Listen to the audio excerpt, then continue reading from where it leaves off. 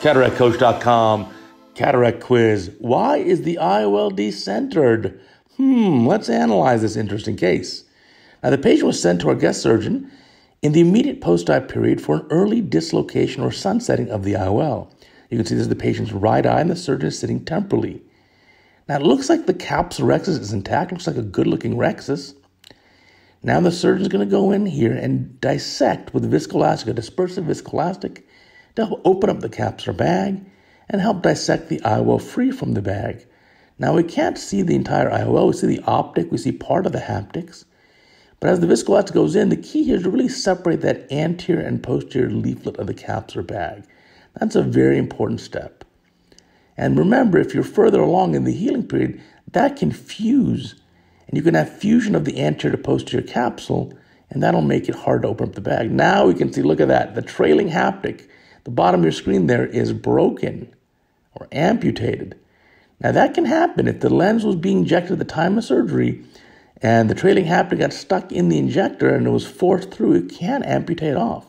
These acrylic lenses are not that strong. They're not indestructible. So now rotating the lens around, really getting it freed up. I like that technique. And now this is going to be easier to remove from the eye. Are there other options? I think the best option is going to be an IOL exchange. Could you do something else? Well, in a 3-piece lens, you could put the haptics in the sulcus and then capture the optic through the rhexis, and that would keep it in place and keep it held securely. But I think the better part of judgment, certainly in this case, with a single-piece acrylic lens, is going to be to explant the lens. So here's being brought up out of the bag, and that large haptic's out. Now, the amputated haptic, be careful. That edge could be sharp, and it could damage the posterior capsule. So this is why that viscoelastic is so crucial here. Now, you can use a two-handed technique. You really want to take your time and get the lens up out of the capsular bag. Now, you can use our twist and out technique, which we've shown here before, to remove that lens. Or you can cut it out of the eye as well. You can cut it in the anterior chamber. Here now the lens is being grasped with micrograspers through the paracentesis. And then that's getting a good hold on it. And now it looks like more viscoelastic. And I'm guessing we're going to cut this lens in half. Yeah, they're the micro scissors. Now another option you can do, which I recommend, if you're going to use these micro scissors in the eye, those sharp tips of the scissors will easily puncture the posterior capsule.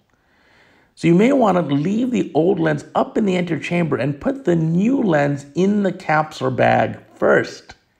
That way the new lens is protecting the posterior capsule. So if you do get loss of viscoelastic or shallowing of the anterior chamber, or those scissors go a little bit more posterior than you think, you're not going to damage the posterior capsule. So that's my advice here. If you're going to use the scissor method, put the new lens in first, then cut out the old one. You can certainly do it without, like we're doing in this case, but you've got to be just very cautious to keep the viscoelastic in the eye, keep the eye inflated, keep the posterior capsule pushed back. So now the lens is being brought up. At this point, probably the best move is to bring one haptic outside the eye. That'll give you something to grab onto. So here, grabbing the optic and then pulling that. Oh no, micro scissors again. Now micro scissors going in to cut it.